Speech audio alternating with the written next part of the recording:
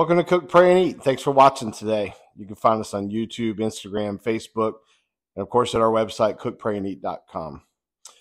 Today, we're setting up for the big party, Super Bowl. So we're going to walk through several different recipes, some of your favorite treats to get ready for having all your friends over and family to watch the big game. So stay tuned. We're going to do cheese dip and sausage, wings, homemade mozzarella sticks, cowboy caviar, pasta salad, buffalo chicken spring rolls, fried pickles. It's going to be awesome. We're set it up real nice. It's going to be delicious, and hope you can make your party just as good. Thanks. Stay tuned.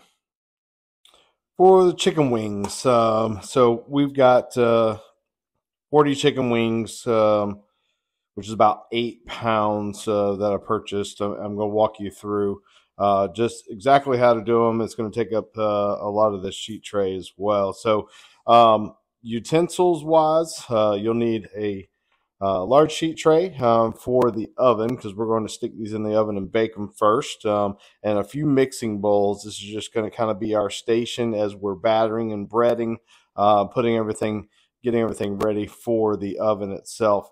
You also need either a deep fryer, a skillet and oil to fry in. Again, if you use a skillet and oil, don't put a lid on it while you're heating it up, because it will catch fire.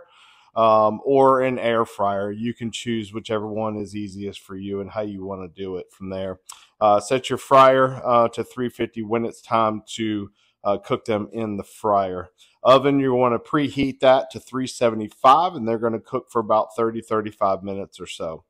As far as ingredients goes, you'll need about 3 cups of flour for the first 20 wings, 3 eggs, 1 cup of milk, pan coating, olive oil, extra virgin olive oil. It's what my wife prefers I use.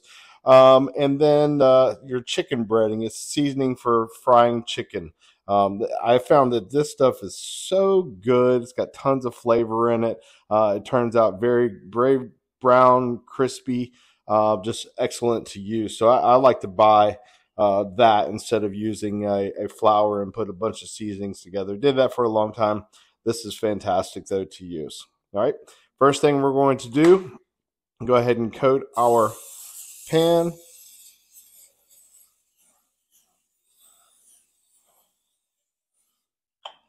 And I've got my wings already drying out in the sink. Put them in a strainer just to get all that moisture and juice off of there. And then I'm going to mix my eggs and milk together, put them in the breading here. And then I'm just going to transfer from here into my milk and egg mix here, into the breading, right onto the sheet tray. All right, got my wings all tossed in the flour itself. I'm just going to dip in here, right into the breading. Make sure it gets fully coated. That's most important. Place them on.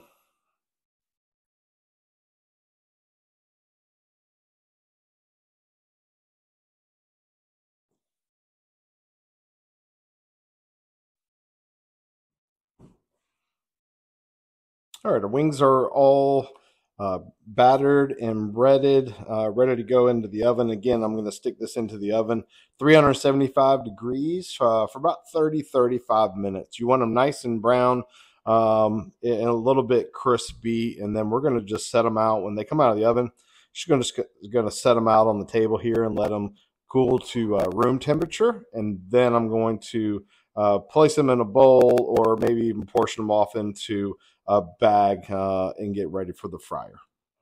All right, wings just came out of the oven, looking really good. I'm going to let them sit here and just come down to room temperature, and then I'll portion them off or put them into a separate pan and put them into the fridge just to cool them off all the way before I put them in the fryer. Our wings are all done. Just pulled them out of the fryer. They've been in the fridge for a couple hours, just cooled off. Dropped them in the fryer for about 3 to 4 minutes and at 350 degrees, and here we have it. Be sure to bless it before you eat, and enjoy.